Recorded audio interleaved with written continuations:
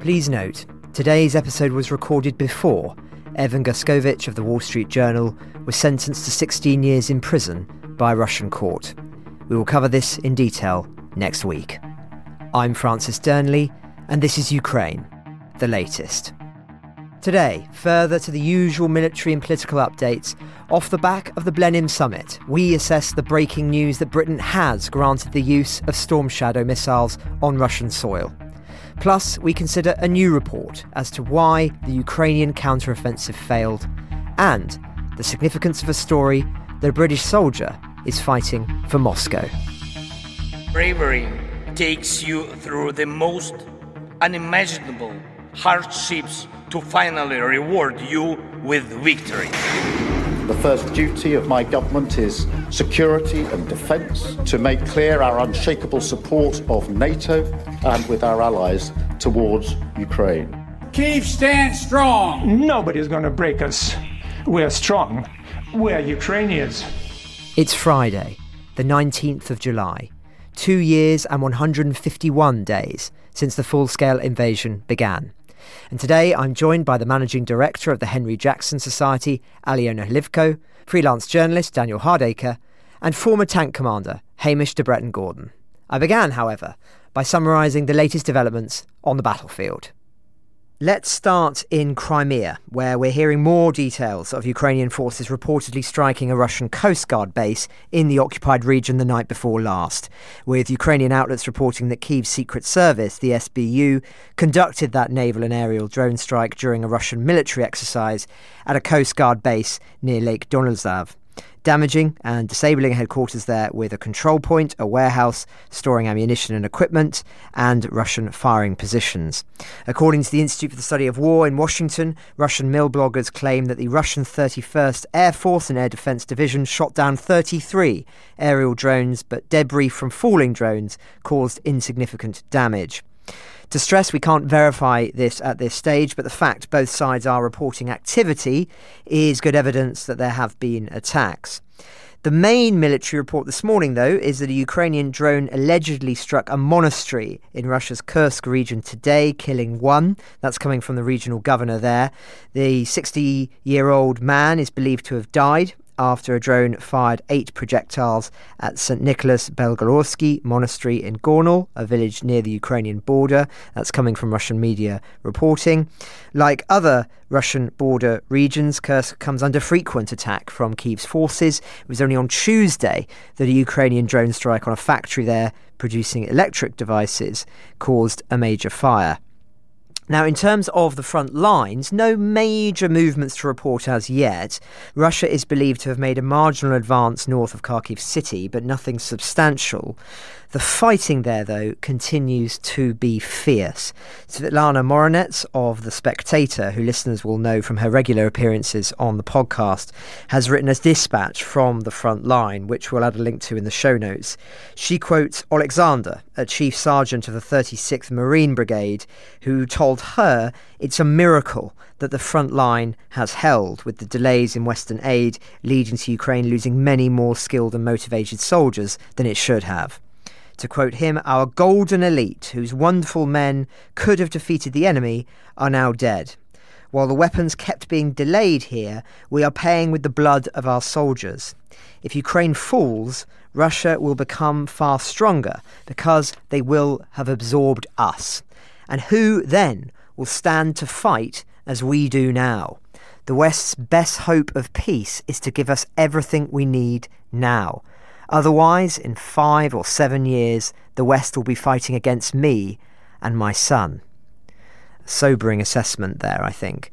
Now, speaking of Western failures, RUSI, the Royal United Services Institute, has just published an important report examining the causes of the failure of the Ukrainian counteroffensive in 2023.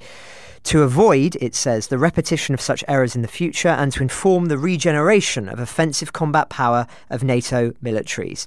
Now, this is an extremely detailed report, so I'm only giving the key findings here as Jock Watling and other of its authors summarise, but if you want more detail, then I highly recommend that you read it. So, They talk about the original concept of operations for the offensive was sound.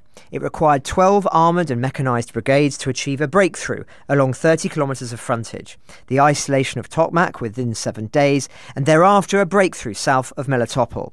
Tempo was supposed to prevent Russia from bringing the majority of its forces to bear, so that the attacking force would need to overcome only 6 regiments in defence. They continue, this concept of operation was not implemented. This arose from operational errors made by both Ukraine and its international partners, missing 2 critical decision points prior to the offensive.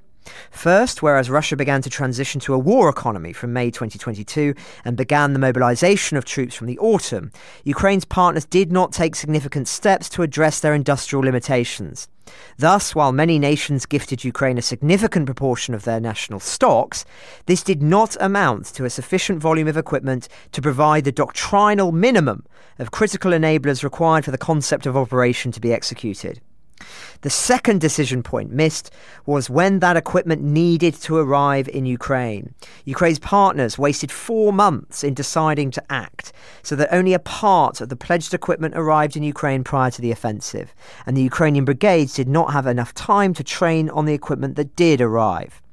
The brigades were, therefore, undertrained at the start of the offensive, with accounts for a significant proportion of tactical mistakes made during the execution. Ukraine also made a series of errors. First, experienced troops were used to hold the line of contact and thereafter conduct fixing operations during the offensive, while the main force was, for the most part, newly raised. This left the lead elements with a dearth of combat experience, which led to tactical errors during the execution of the operation. Second, Ukrainian planners exacerbated their shortage of properly equipped forces by committing troops on multiple axes, which were then further resourced with ammunition and enablers at the expense of the main effort. The combination of these 2 errors limited the ability of the force to operate at and maintain tempo. The most serious error made in planning by Ukraine appears to have been the basis on which it was determined that the main effort could succeed under these circumstances. Rather than using tempo and concentration to defeat 6 Russian regiments, it was hoped that shock action would cause Russian troops to break, as had occurred around Kharkiv in 2022. Insufficient planning was done to assess how the critical conditions for such a collapse in morale could be achieved, so that this proved an overly optimistic planning assumption. In the event, the initial attacks failed and tempo was lost, such that Russia could fight the battle with the full 105,000 troops it had in the target sector. Operational security, it goes on to say, was not adequate, such that Russia knew precisely where and approximately when the offence was to take place. As I say, the report then offers lessons as to what is required next time to prevent similar failure. A highly recommended read for those especially interested in that question. Now, just a couple of other stories to wrap up this section. Ukraine is raising funds to build a new fleet of terrestrial robotic platforms that will roam the battlefield, delivering weapons, helping the wounded and fighting with guns as well. Apparently, according to the Ministry of Digital Transformation of Ukraine, the new machines will be designed to act as mobile machine gun posts, logistic devices, tow trucks, mine layers and deminers, as well as self-destructive robots. To quote United24, the Ukrainian fundraising platform behind the initiative, they will fight alongside people and for people. The first robots are already proving their effectiveness on the battlefield, and we hope there will be more of them soon. Yet another example of new technology being developed in this conflict, though, as ever, such developments are rarely game changers without the ability to produce them en masse. We've all seen how having lots of old weapons is proving more effective than fewer new ones. And in that regard, just one final story, which is that Russia's vast stocks of Soviet-era weaponry is reportedly running out, says The Economist. In a detailed piece, it underscores how much of the weapons deployed in Ukraine are old, with, quote, the biggest emerging problem being with tanks and infantry fighting vehicles, which are crucial to any offensive ground operations at scale. Although it is estimated Russia may have had about 3,200 tanks in storage to draw on, 70% of them have not moved an inch since the beginning of the war. A large proportion of the T-72s have been stored uncovered since the early 90s and are probably in a very poor condition. At current rates of attrition, the piece goes on, Russian tank and infantry vehicle refurbishments from storage will reach a critical point of exhaustion. And unless something changes before the end of this year, Russian forces may have to adjust their posture to one that is much more defensive.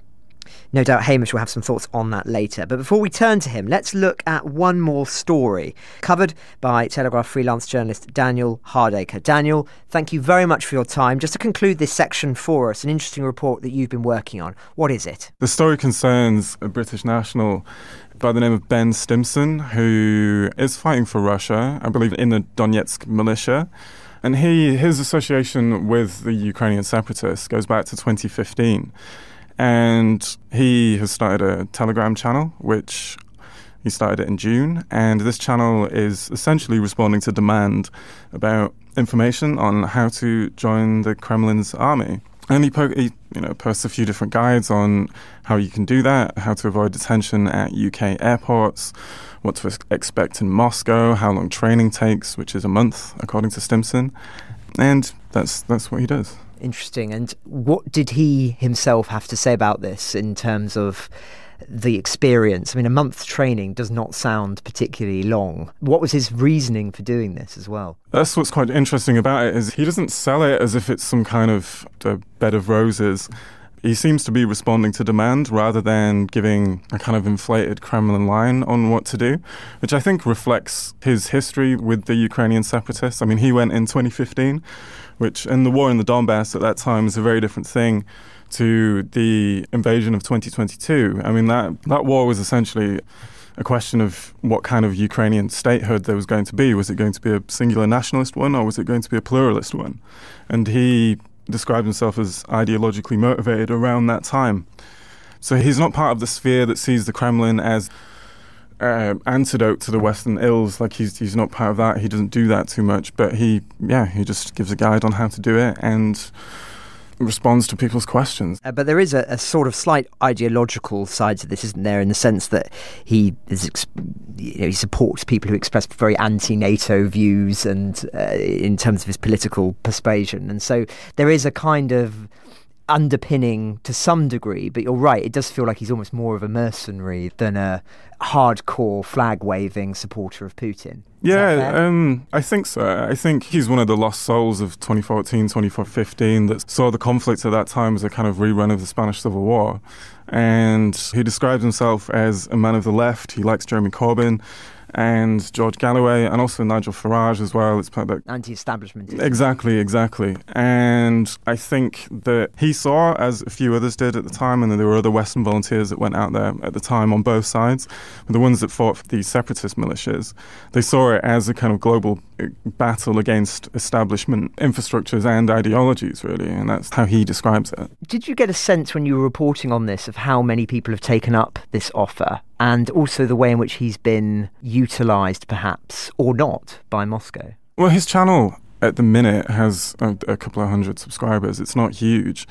So I imagine the take-up it's particularly great. I mean, if you want to join a foreign army, I think the French Foreign Legion has a better pension scheme and that kind of thing. And there's not huge reports of legions of volunteers from the Anglosphere going to join Russia's army.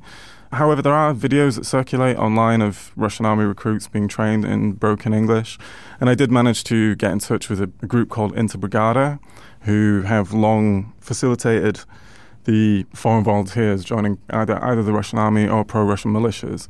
And they didn't go in the piece because they didn't get back to me in time, but they said that they've been putting on English language training for a long time.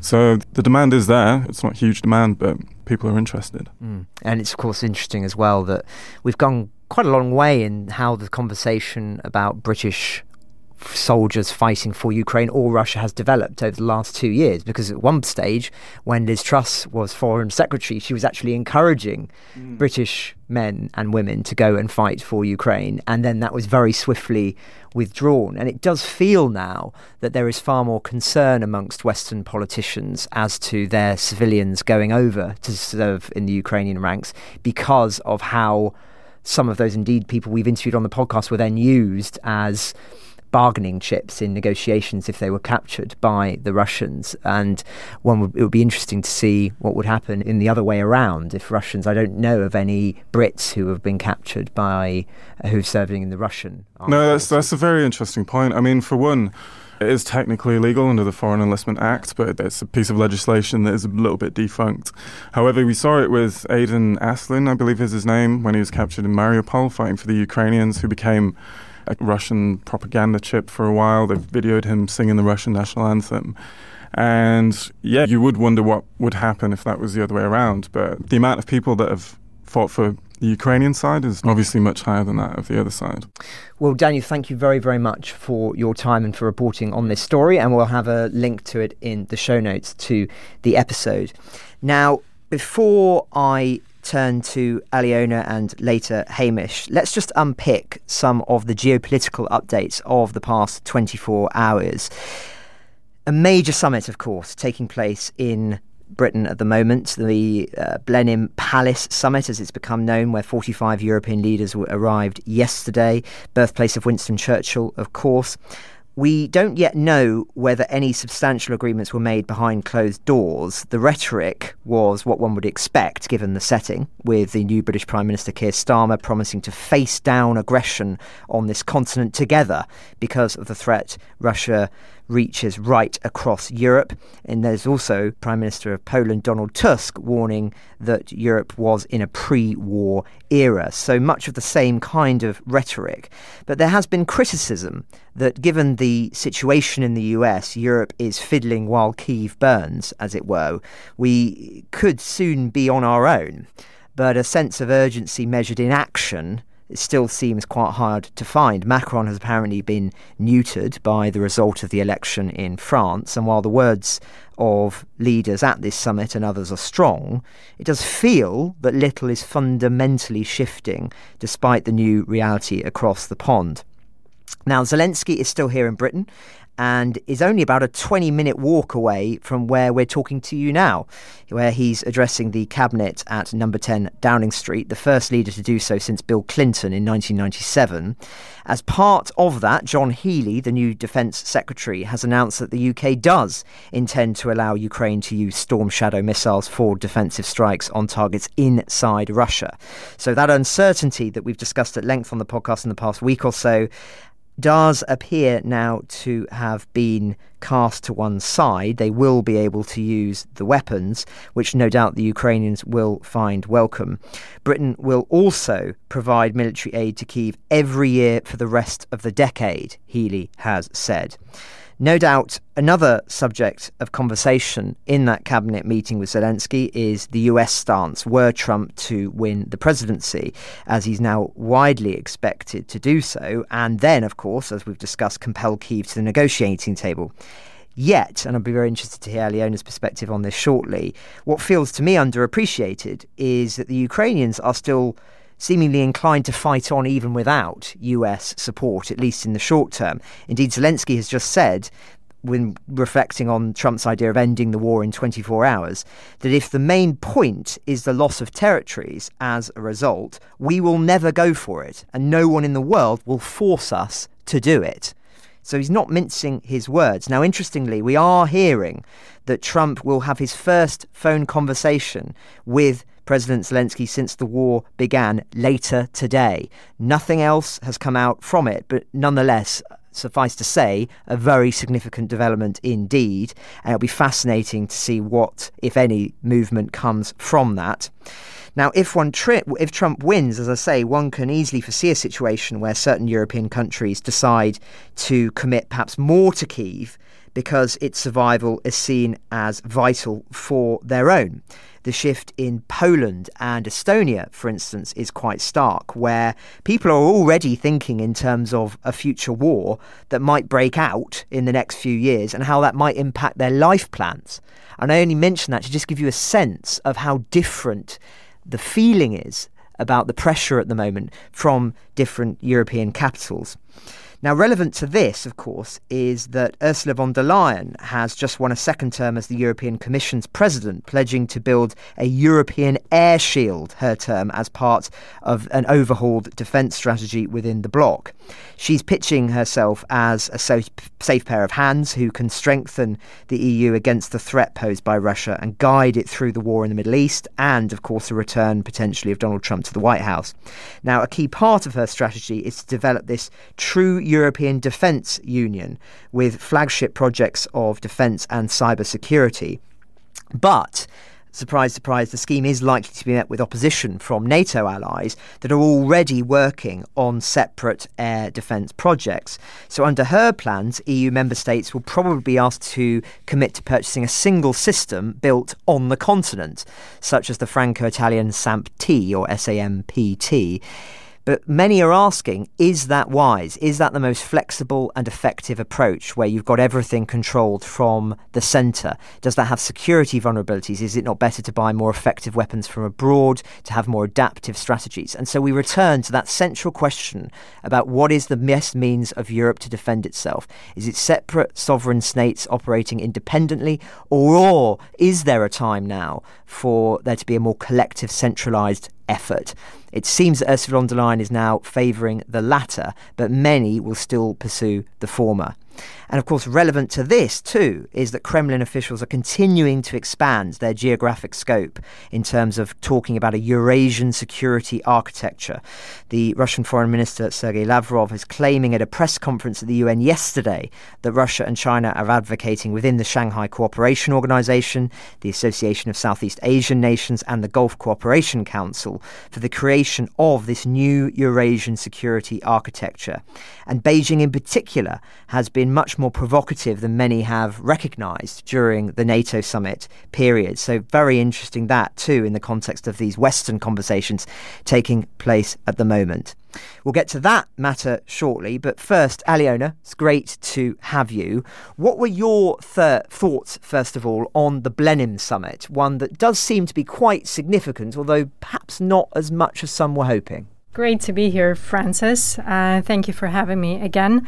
Indeed, Blenheim Palace Summit was an interesting one because I think it's signaled just that. Britain was scrambling through a lot of international engagements that were planned back to back for the new government to attend, for the new government to prepare to, and just to get a grasp of everything that's going on. Frankly, I was quite surprised when Rishi Sunak announced the elections for the 4th of July, and that meant that he would be skipping the NATO summit, a historical NATO summit, the European Political Community Summit, which is taking rotation across Europe. And it was Britain's great chance to put itself again back on the map in Europe, and he just gave that up to Labour. And I'm sure that it was quite a challenge and a struggle to get up to speed with things. Now, first of all, there was a major document that was in preparation to be signed at the European Political Community Summit, planned by the Conservative government. I believe it was a first idea voiced by Lord Cameron when he was Secretary of Foreign Affairs. He offered to sign a 100-year partnership between the UK and Ukraine. And that is the document that was being prepared for many months. I consulted the Foreign Office on several occasions on what the agreement should include, which are the areas where the two countries could cooperate the most. It would basically be expanding the strategic partnership agreement signed between the UK and Ukraine in 2020, just as the pandemic was coming in and there was no sign of second invasion. So it was quite symbolic that now they wanted to expand that agreement in all areas, including trade, tariffs, culture exchanges, healthcare, and not just defense, but defense would be a major part of it, and sharing of information on the new tech that's evolving in Ukraine every day, on drone usage, all of those areas. So I know that that was a big document that was in preparation, but of course, I'm sure that as soon as Labour government came in, they wanted to see what's being planned, and as far as I heard from civil servants, they wanted to postpone it, to either work on it more and sign it during Keir Starmer's first visit to Ukraine, which is rumored to be held in August, but we shall wait and see, or maybe sometime later this year. But I hope that that document is still coming along. Now, I think that's why maybe it almost looked like a vacuum in terms of anything substantial reached in Ukraine. But several things that were strongly on the agenda, and I think that came out as success, because even yesterday when I talked about the European political community, what kind of summit it is, what is the importance of Zelensky being there, and what does it mean for him to travel to the UK yet again under the new government, I was being asked questions, okay, Sir Keir Starmer is talking about allowing Ukraine to hit targets in Russia, and then his own Ministry of Defense is then denying his claims. So what does it tell us about the government and what actually their policy is? So that is something I had to refer to as misalignment, probably, and the lack of that one single agreement, perhaps relying on some other NATO allies that are not fully in agreement with that. So if that has shifted, as you reported from today's meeting, then that would be one of the great wins for Ukraine, because UK has obviously been at the forefront with the previous government of supporting Ukraine and setting the tone for Europe and the United States in supporting Ukraine. So it's important to keep that trajectory and keep that pace up, just like the UK did with tanks and then fighter jet coalition, even though it never ended up providing single jet, but still the initiative was born here. So it's important to keep that up with hitting the targets inside of Russia, because that is where all the missiles and all the malign fighter jets are lifting off from. So if they could be intersected as they just go up in air, it would save so many lives in Ukraine that the situation will be vastly different with all the civilian casualties. That's the number one goal of Ukraine, needing that access. Just a rather cruel question to spring on you, but how deep in Russia are some of those bases? Because, of course, the range here is really relevant. Storm shadows and this supposed green light that's been given, they have a much further range than many other missiles and, of course, drones that have been seen as being very effective. So, is this a big step? Would this mean British weapons going very far into Russia, or are they actually still fairly close, relatively terms, to the Ukraine border? I believe that the range will now allow to go way deeper into territory, maybe even up to the Ural Mountains, so even way beyond Europe. Some of the airfields that Russia is using against Ukraine are even in the Far East. That is, of course, part of Russian military infrastructure. Ukraine is reaching that far through its own various means, including intelligence, some insurgencies, special operations. But we do need that game changer in terms of long range. I'm not sure, perhaps you heard of exact range, because storm shadows do vary in their reach. And depending, of course, how many of those missiles we're getting, because that's number 2 on the agenda for the Ukraine, first being allowed to use them and then the consistent supply of these weapons. So I think that should be a game changer if that is sustained, and then maybe, hopefully, the US will follow, Germany will follow.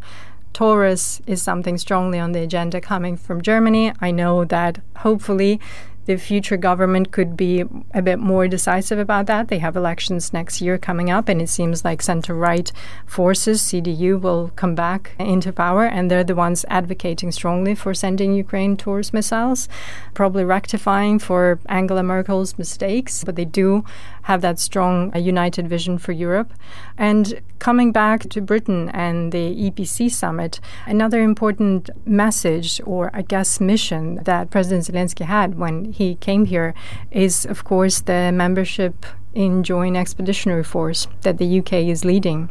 So for those listeners who perhaps don't know, but I'm sure that listening to your podcast, everyone is well informed now, Joint Expeditionary Force is a union of 10 NATO and non-NATO member states of Northern Europe, really effective, first of all, economies and then military powers in naval sphere. And the Joint Expeditionary Force, its main goal is to expedite forces where they're needed. So why Ukraine wants to be part of that, even though it's not technically Northern Europe. First of all, it's a UK-led alliance. Second of all, the standard of operations is extremely high, and all of the members, in fact, in this alliance in Northern Europe are strong supporters of Ukraine. If you look at Norway, Denmark, the Baltic states, they do and have done so much for Ukraine already, that the main decision, of course, needs to be made here in London. and why Ukraine needs to be a member there is because that will bring us one step closer to what's been discussed at the NATO summit, interoperability. So NATO membership for Ukraine is not just, getting under the umbrella of NATO and making other countries fight Ukraine's war. It's about making sure that the militaries are aligned, that our equipment is aligned, that our processes and standards and the way the wars are being fought, the way our operations are being conducted, logistics, communications, that everything works together. And what's a better way to do that than start working within JEF? That's, again, run by the UK, so it has a solid power to make that decision here, and bring Ukraine closer with its defense operations, not just to learn the Western standards and Western way, but bring the plethora of knowledge and experience that it has gained so far in these 2 years of extremely intensive war on European soil. Really interesting getting into some of the granular details of this behind the headlines. I'm just thinking more pessimistically, Aliona, if I may. You talk there about those powers that are doing more for Ukraine. And as I was saying earlier on, there are some who would say that, given the context of the United States, Europe more broadly is not doing enough. So let's imagine, therefore, that Trump does win the presidency in November and does, as the worst case scenario, which may not be the most likely scenario, but the worst case scenario is a quite substantial withdrawal of support for Ukraine. What then happens, in your view? What does Ukraine do? Does Ukraine, to the point earlier that Zelensky said publicly, fight on with the support of its allies like Britain and like those countries you've just described? Or does it really feel obliged to get into ceasefire territory, negotiation territory, because it has no choice? I mean, do you see a split forming? Where are we heading? First of all, no split in Ukraine. That would be a solid no from Ukraine in terms of ceasefire. Just that word, and I'm sure that I'm speaking here for the whole of Ukrainian nation, the word ceasefire invokes some kind of allergic reaction just because we had so many consequences. The thousands of civilian lives we're losing now are because of the ceasefire that was reached in 2014-2015 with Germany, France, Russia at negotiations table. So that is just something that's completely untenable. When we look at Trump, especially his recent developments, the Republican convention, I think I was holding my breath almost, not rushing to any conclusions, because I was waiting to see who his vice president nominee would be. And seeing J.D. Vance coming in, I think that almost tarnished my hopes for some sanity in Trump's campaign when it comes to foreign policy, when it comes to battling isolationism and the nativism and protectionism that United States sometimes gets ill with almost and infected by. So unfortunately, I don't have too much hope there. Seeing Nikki Haley endorse Trump, I think, it was almost like a Spanish embarrassment, seeing what she said about him before and then completely reversing and supporting him. But hey, we see that in politics all the time. At the end of the day, J.D. Vance was the one who called Trump Hitler. I hope that maybe she did that to get a position of Secretary of State, and then Europe still has some hope, because her stance, which hopefully will not change as much as her political stance, could be good for Europe.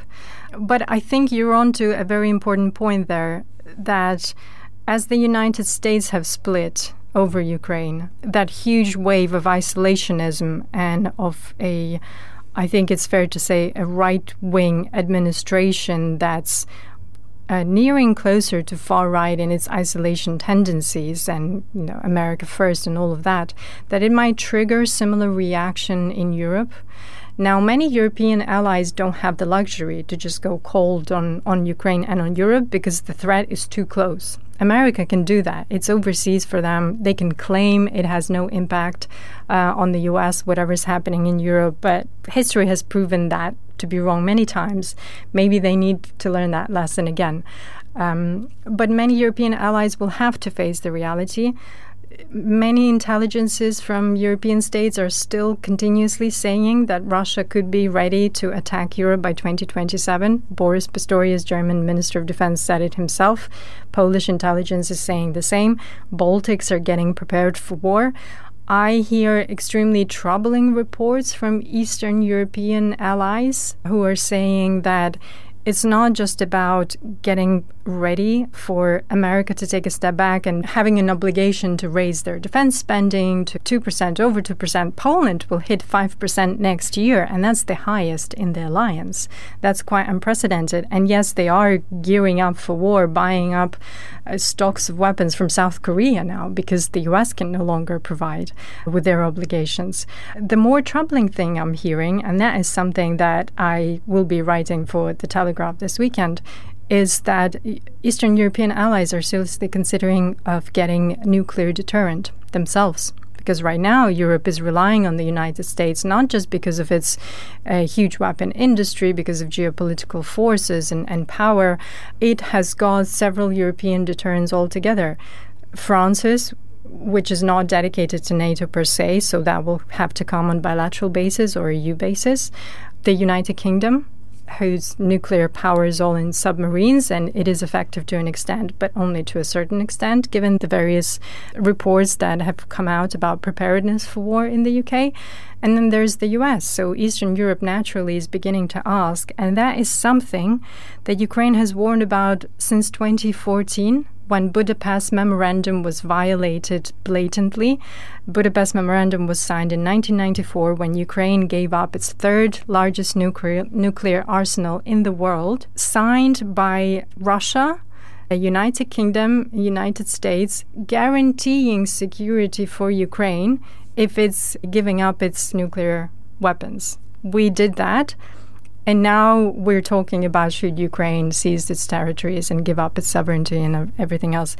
European states looking at that, countries like Poland, Baltic states, and some others are thinking, right, so if we don't have the US backing us, if we don't have enough time to get ready military-wise to prepare the capacities, if we have to face the nuclear power on the other end, the aggressor Russia, then it's clear we need our own nuclear deterrent. And I hear some of the, so far, just conversations about those eastern states uniting and getting their own nuclear deterrent. And that's going to be a huge and unprecedented step towards proliferation, all because of this isolationism coming from the United States. It is fascinating, and of course it's not going to be just on that nuclear question, it's going to be more broadly about just conventional defence, and I think it is going to be very interesting in the worst case scenarios. I don't want to sound too pessimistic here. This may not be the most realistic scenario, but it is the worst case scenario, which we have to plan for, right? That Ukraine is left more on its own with the United States withdrawing, some other countries being more cautious, and then it will be up to the Baltics and other nations to potentially, for their own defence, not just for Ukraine's ideological sustainment, but just for their own defence and realpolitik, will feel the need to get involved. And that, as you say, comes with certain risks. But Alia, just one more question before going to Hamish on some of these themes we've talked about today so far. In that piece you reference, which we'll try and publish before the end of today if we can, so that listeners can read it, and we'll have a link in the show notes, you also talk quite eloquently about the threat of China and how people have missed a lot of the activities that China was engaged with during the NATO summit, joint military exercises with Russia and indeed in Belarus. Can you just talk a little bit more about that and what you think its implications are? I found it quite fascinating and, to be honest, troubling that the news, it was mentioned somewhere, but no one really rang the bells, which I think they should have. Obviously, there was a huge media show in D.C. talking about Washington summit and 75-year anniversary.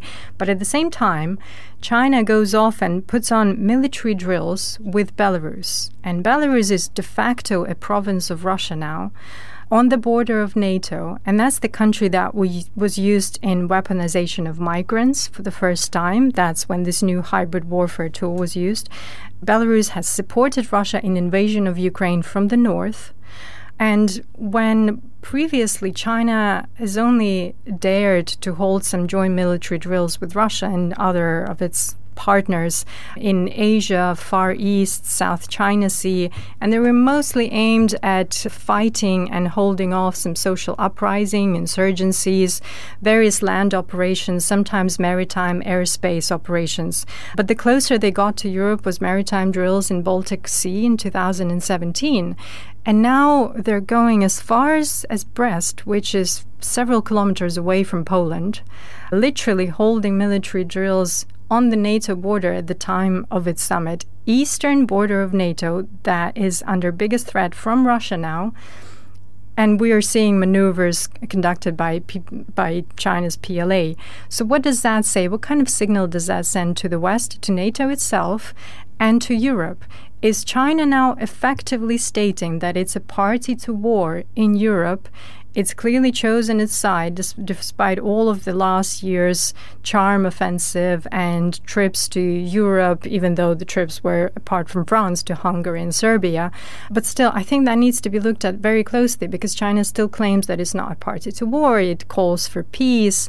It's supposedly not supplying Russia with weapons. And at the same time, it's holding military maneuvers on the NATO border at the time of its summit. Fascinating. Well, thank you very much, Aliona, for that. And now it's time to come to our very own Hamish de Bretton-Gordon. Hamish, you've written quite a lot for us this week on a myriad of subjects. Where do you want to start for us? Well, good afternoon, everybody. And, absolutely fascinating stuff coming out there. And just before I go on to that, I mean, the nuclear issue, I think, is a really strange area and dynamic. And I wonder if when Britain does its strategic defence review that started now, that we look at whether we have enough and the right type of nuclear deterrence. One thing missing, obviously, is battlefield nuclear weapons, which Russia has in abundance, and nobody really, apart from the Americans, have. So absolutely fascinating. But let's go on to some sort of what is the sort of tactical battle, if you like. And I don't want to recover any ground that we've already covered today and perhaps this week, but certainly the piece I wrote earlier on was the Trump-Vance piece and the implications that might have, and the potential that we have a very challenging 4 months up until November, because, as you said, Trump's going to sort it out in 24 hours, and Vance was the main person holding up the $60 billion of US support to Ukraine that was delayed for months and months. And I think he's been quoted as saying he really doesn't see what effect Ukraine has on US defence. So there's an awful lot of stuff being talked about at the moment, and whether both Trump and Vance say what they're saying now in November, we shall wait and see. But I think the other area, really looking down at the tactical level, there's a very good piece written in the paper yesterday about Putin repositioning air defence assets, which on the face of it was interesting. But actually, if you dig deeper and really tying in with a piece you wrote earlier on this week, Francis, about the fact that the Russians can't sustain the casualties that they're taking ad infinitum. And we talked earlier about how Russia was trying to ramp up its defence industry. It's got to get all the tanks out of storage. I saw T-55 tanks on trains this week. This is a tank that was built in 1946, really showing the scrape in the barrel. But my point is, and really going back to your piece, Francis, on how long Russia can sustain from a manpower perspective, is you can't do everything. You can't lose 300,000 to 600,000 troops on the battlefield and also build thousands of tanks a month. There is a finite area here. So I think going back to the piece about the air defence assets, I think it says an awful lot about the state of the war. And a lot of casual observers, I'm sure not those people who listen to the pod every day, and people I speak to, again, who are not intimately involved in it, seem to think that Russia is very much in the ascendancy, and they're making progress. But actually, when you start to look at the detail, I think you realise that that's probably not the case. And if we take the Kharkiv offensive that Russia threw everything at, Ukraine held and pushed them back. One interesting thing is, I think one of the main reasons that Ukraine was successful there was in that area of northeastern Ukraine and that area of Russia that abuts it, Ukraine was given the ability to fire Western missiles in that area to take out Russian assets. And I think that had a huge impact. So the point that we're learning really on the hoof at the moment, that it would appear that the British government have now said that Zelensky can fire Storm Shadow and other UK missiles into Russia is hugely significant. I think when you look at the next thing about the manpower, and again, highlighting your piece, the challenge that the Russians have, and earlier on in the pod, we were talking about Russian soldiers getting a month's training before going to the front line. That just is not enough, except to train somebody to fire a rifle, clean a rifle, and sit in a trench. And that is one of the key reasons now why the Russian front line is static, because they've got soldiers there who know little except to fire a rifle and get out of the trench and walk forward. And you'll have heard Dom and I talk about maneuver warfare, combined arms maneuver warfare. In order to do that warfare, you need a lot of training. There's a lot of coordination, a lot you've got to learn about it. So that is a key issue. And from a tank perspective, when I commanded the 1st Royal Tank Regiment, it took us a year to train us to be able to do that sort of stuff. Tank crews are getting little more than a few weeks, which again is why they are used in a very basic sort of fashion. We look at the air defence assets. The story yesterday and the piece that I've written in the paper today is about Putin redeploying very scarce air defence assets to protect mainly his palace north of Moscow. Because I think, as the Institute for the Study of War, the American think tank, has said, basically the Russians are repositioning air defence assets, their scarce assets, for high-value targets or high-value defensive areas. So Putin's palace in Moscow and his palace in Sochi are taking up a huge amount of air defence assets. And to me, it's a little bit of a ruse of war, because one of the explanations for this is that the Ukrainian Secret Service said in January, when they flew a drone to attack an oil refinery north of Moscow, they flew it right over Putin's palace, and that might be persuaded him to do that. So when we look at it, you've got very scarce air defence assets that are not protecting troops on the front line, probably not protecting some key military airfields and command centres, which we now know are in play, to use that sort of vernacular, but they're protecting Putin's castles and palaces. So very, very significant indeed. So I think although we're at a sort of stalemate at the moment, and we have this 4-month up till November sort of figure in our mind, what can be done? And I think Zelensky has said today, there is no ceasefire negotiation over territory. And Russia currently, I believe, hold about 20% of Ukrainian territory. So that is not going to be negotiated. But what can Ukraine do when we actually think the Russian military are on their uppers? They are hanging on. And it's interesting that the summit that we've been talking about, I love, what one of the best quotes came out of it. I think it's either from the Dutch or the Danish Prime Minister, quoting Churchill in his birthplace, saying, "It's not enough to do our best. Sometimes we have to do what's required." And hopefully that will stimulate the other European leaders and the rest of Europe to really support Ukraine as much as it can, because the situation could significantly change come November if, as threatened, America just withdraw support. But I put if in inverted commas there. Other things that are coming online are of course, other air assets like the F-16. So it's an interesting piece, but I think the balance or the pendulum is swinging towards Ukraine, and it's up to the rest of us to make sure that swing is much more pronounced to enable them. So, yeah, an awful lot happening, Francis, at the moment, and no doubt will over the next few months and weeks. But I think the most important thing I've heard today is that the UK is going to allow Zelensky and the Ukrainians to use those smart weapons into Russia, and that could have a really significant impact on how Russia conducts its war going forward. Well, thank you very much, Hamish. And interesting what you were saying there about the length of time for you to train for the kind of operations, given that RUSI report that I mentioned earlier on, which talked about training deficiencies in the Ukrainian army. And indeed, we don't ever talk about to your point, training deficiencies in the Russian army. And perhaps that explains why their offensive capabilities are also restricted, just in the way that the Ukrainians were last year. Coming up, Aliona, Daniel and Hamish offer their final thoughts.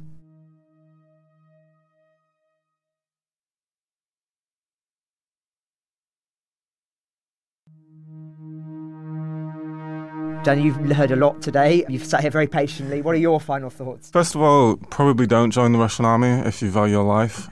And secondly, I think on the topic of the missiles, whether that's the Storm Shadows or the ATACMS, the US ones, one thing that gets a little bit overlooked with that is the effect that will have inside Russia and how that weighs with the tactical advantages that it gives Ukraine. I mean, there's a strong tendency in Russian culture to, when they feel externally threatened, to put differences aside and circle the wagons. And if you speak to people inside Russia, and I think Medusa as well, the independent Russian outlet, did a piece on this a few months ago about how people in Russia that were and remain anti the war, they are becoming more aware of the consequences if they lose and becoming more suspicious of the West. Now, if you want to defeat Putin, it will be beneficial to have those people on side. That's an interesting point. Thank you very much. Aliona. Thank you, Francis. Situation in the world is getting a little bit more dangerous every day. Unfortunately, the inconsistencies with elections across the world this year did not help. We anticipated that. We discussed that going into 2024 on the podcast, that will have its effect. I think the great start to tackling those challenges is the strategic review, starting with understanding that there is the new axis of evil that's formed with Iran, Russia, North Korea, and now China. As we've discussed, China that is factually becoming party to war and threatening NATO on its border during its summit. While everyone is away, it's come to Europe. I think it's quite troubling that they are now seeking, beyond all the initiatives that China already has, to move away from this bipolar into multipolar world, is that they're trying to create some kind of Eurasian security cooperation that you've mentioned at the beginning of podcast. All of these challenges are only signaling and underscoring one thing, something that European allies were saying at the NATO summit, that interconnectedness of Euro-Atlantic and Indo-Pacific theaters is undeniable. It needs to be looked at cohesively. And hopefully that the new Labour government will take on its role of bringing America to its senses, keeping it in Europe, being that bridge between the EU, the new European Defence Force, the conflicts between NATO allies and EU members, something you touched upon as well. And we shall wait and see how the US will act, because that is right now a wild card that we can only wait and see until November what's going to happen. Well, thank you very much, Aliona, Daniel. Hamish, you've got the final words today. Thank you. Just two final words. I was going to update on the chemical weapons issue. I think it was covered that the Ukraine government put a report to the United Nations, the Organization for the Prohibition of Chemical Weapons, detailing 3,200 uses in the war and over 600 uses in the last 4 weeks or so. It's having a tremendous effect. When I was investigating the use of chemical weapons in Syria over an 8-year period, we discovered about 200. So it just shows you the scale of the use of chemical weapons.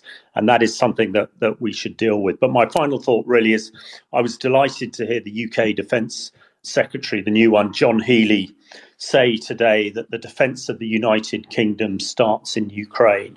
And when we look at the strategic defence review that was announced again this week as well, my concern is that it's not going to drop, it's not going to report until the middle of next year, when we could be in a very, very different defence and security structure within Europe. And we know a lot of what is lacking in the British military at the moment. And hopefully with the vigour that the new Labour Party are putting, Labour government are putting into everything they're doing, I would hope that they get on, start righting the shortcomings of the British military. But absolutely fundamental to our security is what happens in Ukraine. And we must do everything we can to enable the Ukrainians to prevail. Ukraine the Latest is an original podcast from The Telegraph. To support our work and to stay on top of all of our Ukraine news, analysis and dispatches from the ground, please subscribe to The Telegraph. You can get your first 3 months for just £1 at www.telegraph.co.uk/Ukraine the latest. Or sign up to Dispatches, our foreign affairs newsletter, bringing stories from our award-winning foreign correspondents straight to your inbox. We also have a Ukraine live blog on our website where you can follow updates as they come in throughout the day, including insights from regular contributors to this podcast. We also do the same for other breaking international stories. You can listen to this conversation live at 1 p.m. London time each weekday on Twitter Spaces. Follow The Telegraph on Twitter so that you don't miss it. To our listeners on YouTube, please note that due to issues beyond our control, there is sometimes a delay between broadcast and upload. So if you want to hear Ukraine the latest as soon as it's released, do please refer to podcast apps. If you appreciated this podcast, please consider following Ukraine the latest on your preferred podcast app and leave us a review, as it really helps others find the show. Please also share it to those who may not be aware we exist. As the disinformation war ramps up, we are relying on your support more than ever. You can also get in touch directly to ask questions or give comments by emailing ukrainepod@telegraph.co.uk. We do continue to read every message. You can also contact us directly on X, formerly known as Twitter. You'll find our handles in the description for this episode. As ever, we're especially interested to hear where you're listening from around the world. Ukraine the Latest was today produced by Giles Gear. Executive producers are David Knowles and Louisa Wells, with special thanks to Rachel Porter.